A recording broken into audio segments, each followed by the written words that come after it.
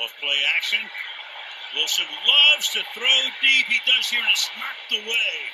When you have depth and you're dealing with a post or a corner at safety, most receivers will give the route away before they break. So if you watch Jeudy right here, as he gets up the seam here, notice how he gives that fake move to the corner. They'll give you some steps towards the opposite way that they're going, and they'll keep their head straight. If this was a real corner, he would snap his head around right away.